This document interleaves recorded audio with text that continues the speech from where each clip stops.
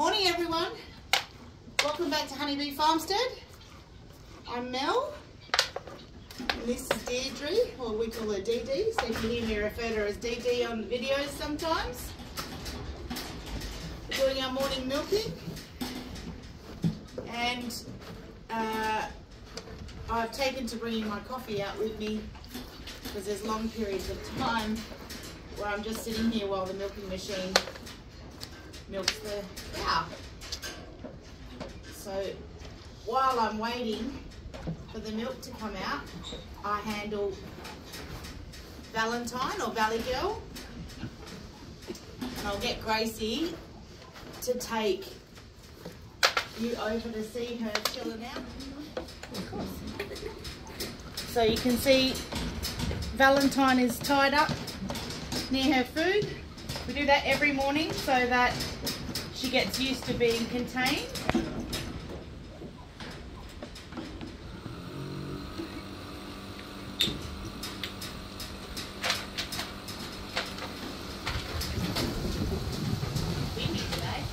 Yeah.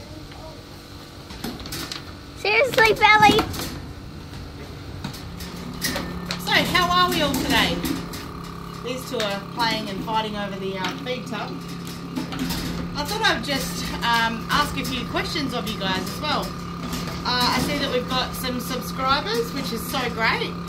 I'm wondering if you're liking the content or if there's anything that you would like to see different, anything you'd like to see more of. I think now you guys know, what we've got on our property. We are thinking of other animals we can add to the collection.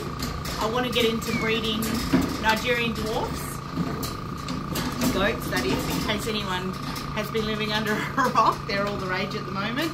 But I like that they're small, they're manageable, their milk's apparently the best of the goat lines. So, and we've got a Nigerian dwarf buck. So he's a real sweetheart. So yeah, just wondering if if there's anything you want to see more of. We're going to be doing a lot of gardening.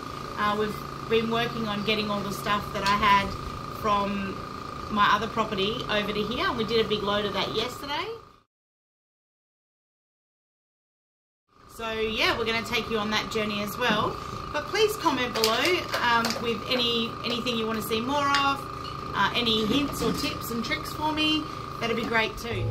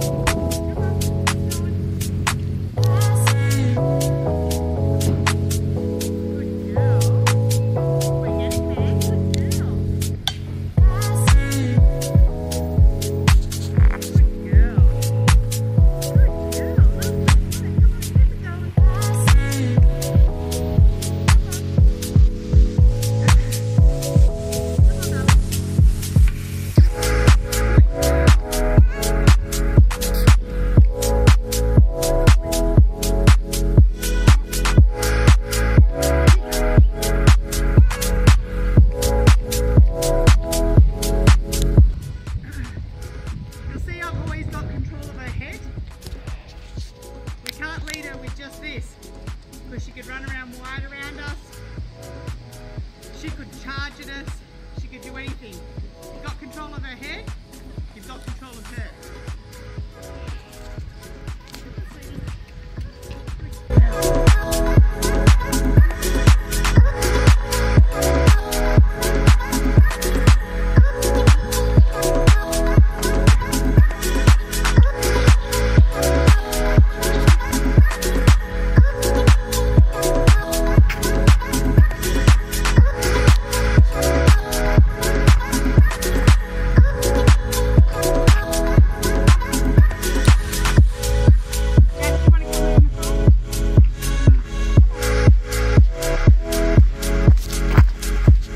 At this point you're probably thinking, I never want to quieten a cow ever, but I promise you it gets a lot easier. And it's so rewarding knowing that everything that animal is because you worked with it closely and got it to that point. And it'll be super worth it when I'm getting lovely, rich, creamy milk from her, and she's pregnant, so we're going to end up with another little calf as well. Otherwise, she would probably just sit around someone's paddock and go to waste, which would be quite a shame because Jerseys are well worth investing in. And I just keep telling myself, it'll get easier, it will get easier, and I know it will. And I'll make sure that I keep you all up to date on the progress of Valentine. She's here for a while, so wish me luck, guys, because this is going to keep going until I win. I'm stubborn, more stubborn than her, and I'm determined to make her a beautiful house cow exactly like Deirdre is, and eventually Clementine will be.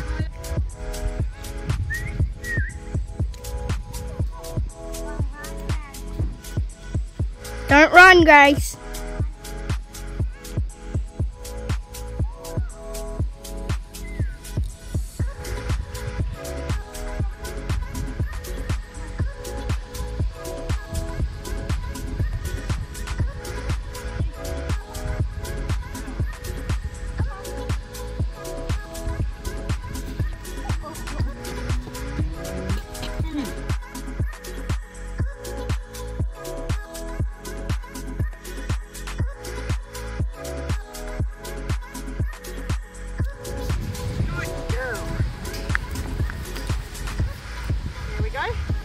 Control of her head, control of her. So, like I said yesterday, or in my last video, we let that down, let her feel nice and loose, but don't let go. Continue. No.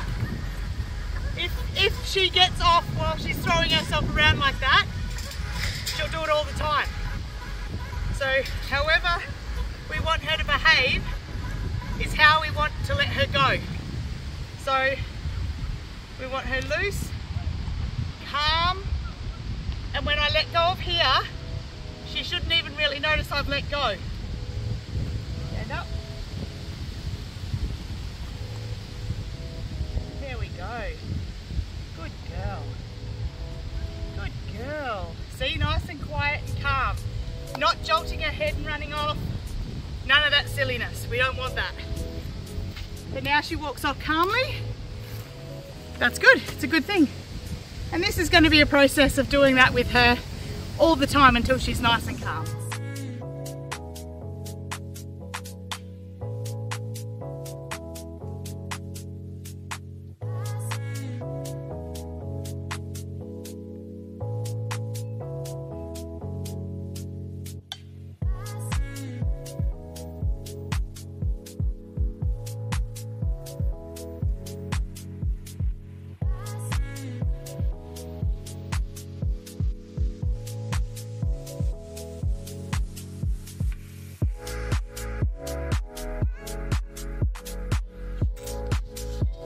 Yeah, she can go in with the hay. You can see we've got little Miss Luna. Hello, baby cakes. Oh, hello.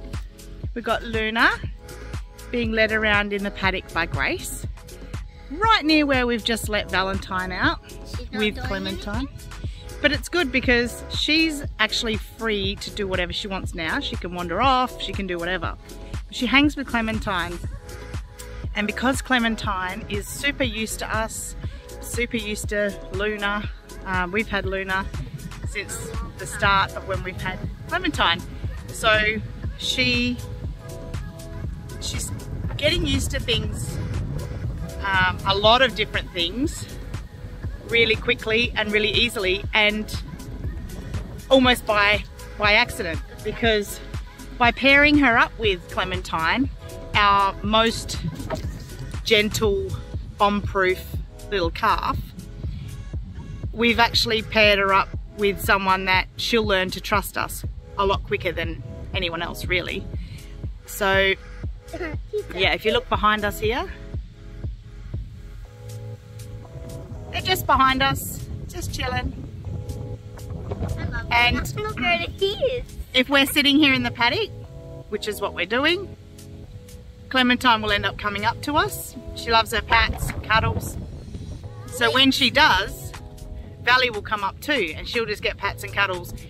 But that's her voluntarily coming up too. So that's exactly what we want. That's how we want it. So look at this regal mutt. And we've got her on a lead. So she can't just wander off and get bones. Yes, there's one reason, so she can't just wander off and get bones, because we've just cleaned all the bones she's brought home off the back lawn. But also because we're teaching her as well. We've got to always have, in my opinion, control of the animals that we are charged with looking after. So what's wrong, Deirdre? We're here. Here she comes. This is a little bit of an unfortunate You little wriggler. the part of her being in milk and having only one in milk is until I can get the little nose clip for Clementine so she can't feed off her mum, poor Deirdre's by herself. Now we always make sure that there's a boundary fence between them, so Clementine can still come up and Valentine can still come up and see Deirdre. But it's not ideal. They don't like to be alone. They are sharing a fence line, but I'm just waiting on this post. Ever since the world went crazy, the post has been ridiculous. So when I get the little clip, I'll explain a bit more about it and I'll show you guys how it works.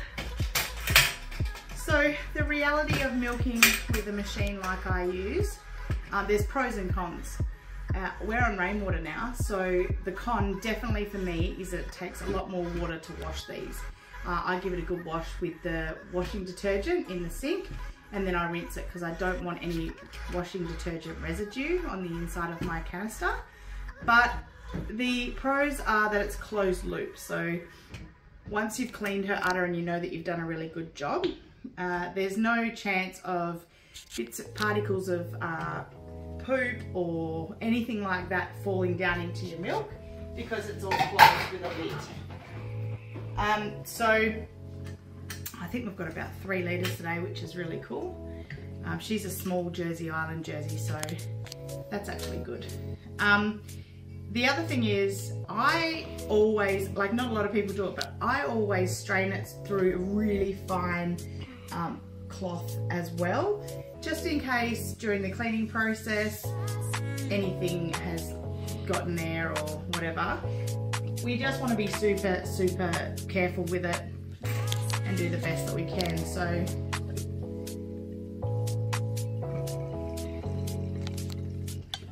it's beautiful. And you saw this morning I took my coffee out there, full cream milk. I don't take the cream off at the moment. I'm waiting to get a cream separator. You can do it other ways. We did get, I'll show you. We did get a,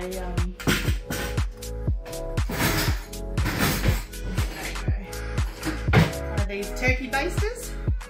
And I have sucked cream off the top of the milk because when you finish pouring it, the cream will separate. So we get to it from about there to the top with cream. And you can separate it off like that. It's a bit of a tedious process, but if you need cream, that's definitely how you do it. Making butter and things like that. Well, I haven't bothered yet. I am going to get into that, but I would prefer to get a cream separator, and I think I'll do it.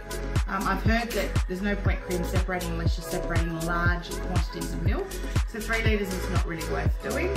But when Dally has her baby and we're collecting her milk, I will be making butter and yogurt and all those cool things. So yeah, can't wait to show you guys that.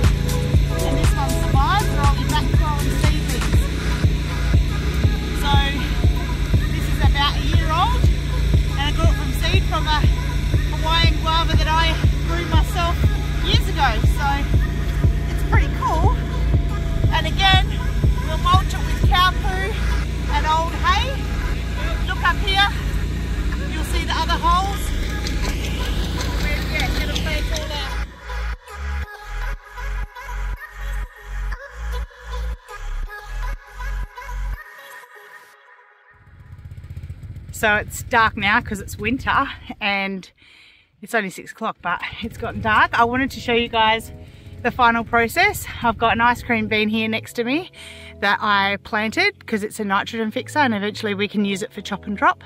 I've got it in a nice clear spot outside that it can grow very large if it wants to, because they do grow quite large if you let them.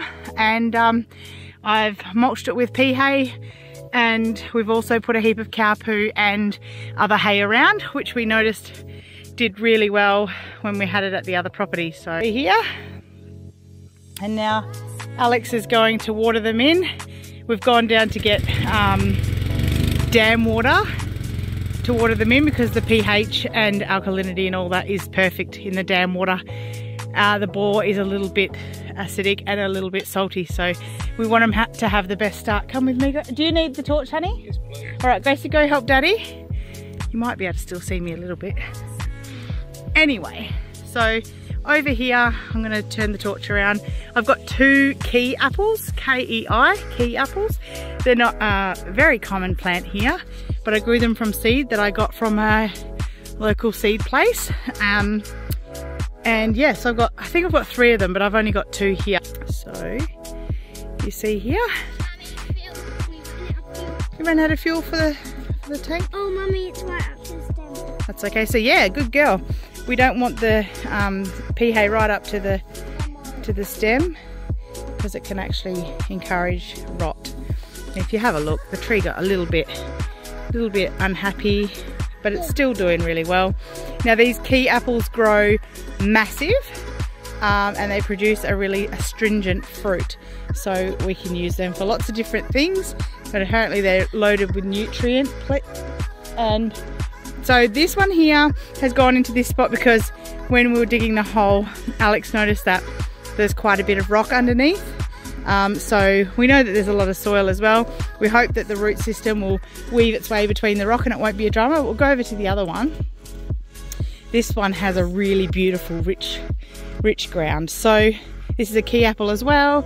It's a lot healthier. So we've put that in this hole that we know this one will survive. They're not frost intolerant either. They'll handle the frost. So we're not having to put a tree surround around this one. However, a couple of the others that we're going to plant soon, we will. So yeah, I'm just going to finish off these last 2 key apples with some cow poop and hay. We'll go down to the pomelo here so we can show everyone the pomelo. Down here, pomelo's down the bottom here, darling. Awesome. So this one here is the pomelo. You can see it's still green and it's still living, but it did get a little bit, all the leaves got a bit whipped about in the trailer on the trip here.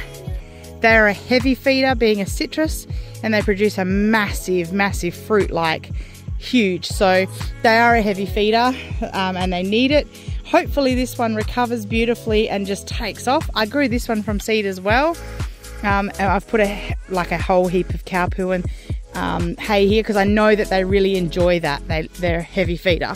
And just over here is the guava that you saw me planting earlier as well. And I'll kick all this poop back in the hole. Get it all nice and close, but not right near the stem. That's okay, yeah. I think it got blown in there when it was getting watered. But yeah, so we'll keep you up to date on the progress. A little bit of dry here, but I know that these are quite a hearty plant. This has got a nice loose soil hole that it's going into. So yeah, I think it'll do really well. And the fruit off it is just beautiful. And this is the start of our food forest. Turn the torch back on. Exciting times. We will do some more tomorrow, so I'm not going to end the video here. We'll plant some more out tomorrow with the dingo. I love having this attachment, just pops holes everywhere. We'll prepare some ground in that and we'll get our trees in the ground because they really need it. And anything that's frost intolerant, we'll just put a tree surround around, and we've got an avocado and a couple of mangoes to go in. So yeah, I'll do this one tomorrow with you guys.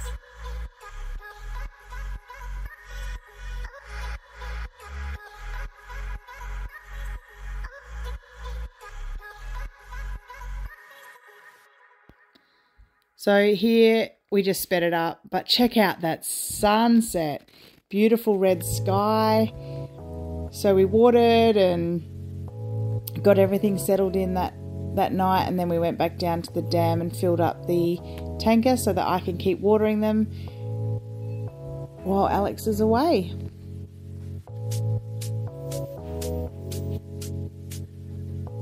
Here he's just watering some of the beds because the dam water is actually cleaner, not just cleaner, the pH is right. This section got planted by Alex a few weeks back, and I didn't get to document it because he did it without me knowing, but the back line that he's watering now is purple garlic that we got from the shop that sprouted, so we thought we'd plant. And then halfway along there's a concrete marker that you'll see where the torch is right about now, and on the right hand side of that concrete marker is Egyptian walking onions. So when they get cranking, I'll be able to spread them around the garden bed area and that sort of thing. Alex wanted to trial it in ground, and I think it's a really good idea. We want to grow a lot of our stuff in ground at this property, but yeah, trialing it when there's not much to lose is a good idea. I know I said I wasn't going to end the video now and that we'll do some more tomorrow, but during editing I noticed the video was getting a bit long, so we're going to save it for tomorrow. I hope you enjoyed this video, and if you did, please give it a giant thumbs up, share with your friends, comment below of anything you think that I might like to know, and make sure you subscribe. Thank you so much for joining us today. Have a great day, and bye for now. Hi, welcome back to Farmstead. I'm Grace, and I was going to show you how I look after Glenn. So we groom her, and then we also lift up her legs just in case we need to do something with her legs. And then he won't go. And then once that, you could touch her little nipples to get her used to us walking her. And yeah, mostly groom her, feed her, give them water every